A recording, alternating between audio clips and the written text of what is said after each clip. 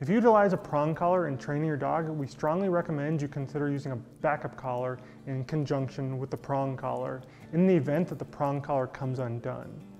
When used properly, a prong collar generally doesn't come undone, but there are a number of reasons that a prong collar can come undone that aren't really foreseeable to us, and so we want to make sure we have a backup collar in the event that the prong collar comes undone. So some of the reasons that a prong collar can come undone is that over time the links can get pushed together too much and they lose their shape. So another reason the links can come undone is if we accidentally put just one link in as opposed to both. This way it's going to feel like it's together when it's on your dog, but will very easily come apart. So to ensure we have control of our dogs in the event that a prong collar does come undone, again, we use a backup collar. And in this case, we're going to use a dominant dog collar.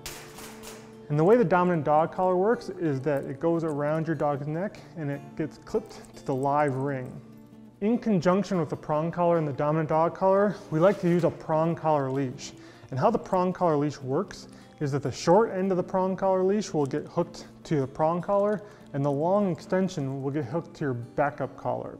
And the reason this extended part is so important is that it does not act as a corrective collar for your dogs. So all of the pressure will be applied to the prong collar on the shorter part, and only in the event that the prong collar comes undone will the dog feel any pressure from the backup collar.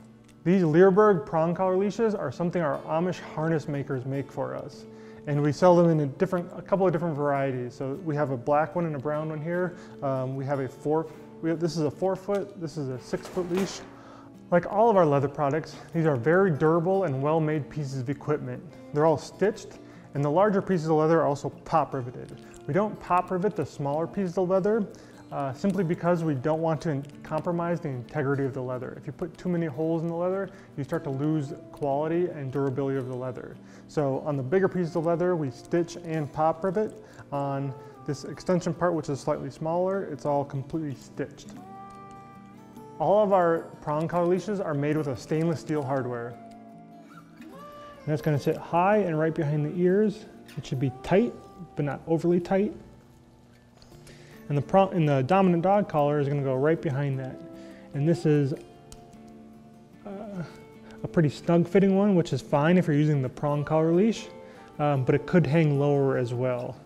And when we hook up the prong collar, we're going to make sure that we have a long end and a short end. And the short end is going to go on the prong collar, and the long one is going to go to our backup collar, and in this case the dominant dog collar. And the reason that is, again, is because there's more slack in this long end, and so any sort of pressure applied to the leash is going to be applied to the prong collar, not the backup collar. And only in the event that the prong collar comes undone will the dominant dog collar come in play.